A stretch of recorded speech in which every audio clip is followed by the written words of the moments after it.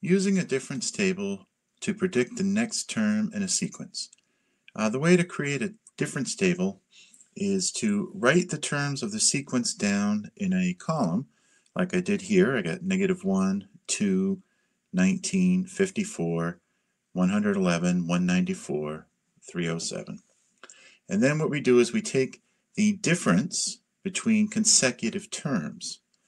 So for the first row, the first column that we have after our numbers, we have 2 minus -1 gives us 3.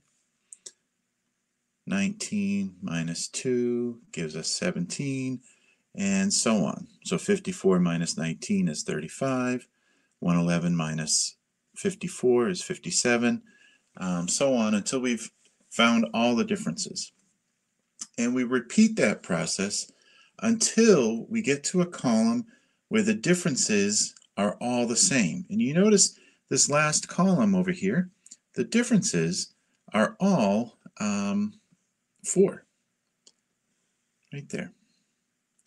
So once we have that, we can stop making the difference table and now work on finding the correct next term. So let me erase this out. So if we were going to have the next term would have to continue on. We'd have another difference here, and we just work backwards. So we just create another difference, and we know that that difference is going to be 4, right? So instead of 30, we're going to have 34. All right. And notice that the next column in that we're going to do, we know that something minus 113 is going to give us 34. So to find that something that goes into this box here, because we don't know what that is, but we do know that that minus 113 is going to give us 34. And the next thing we do know is that whatever the next value is in our sequence,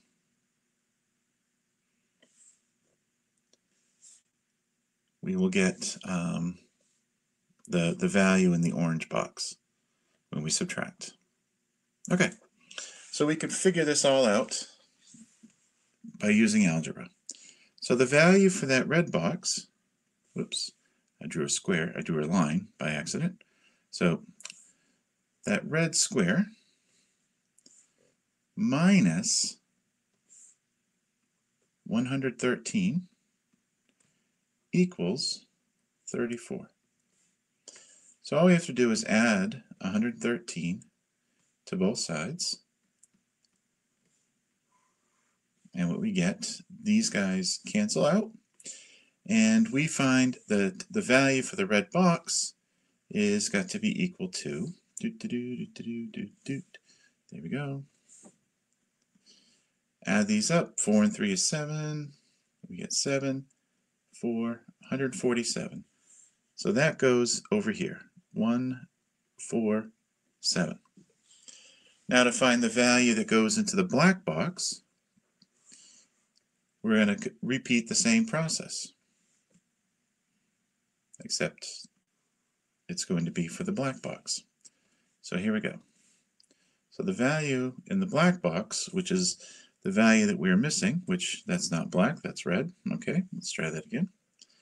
So the value of the black box minus 307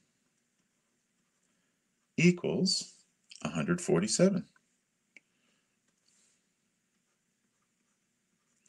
So all we have to do to find the value of the black box now is to add 307 and then we can get the value for our black box, which is the missing value. And that's going to be straightforward here. We're just going to add 147 plus 307 to get us 147, oops, plus 307 should give us 454. And that is the missing value. So the next number in the sequence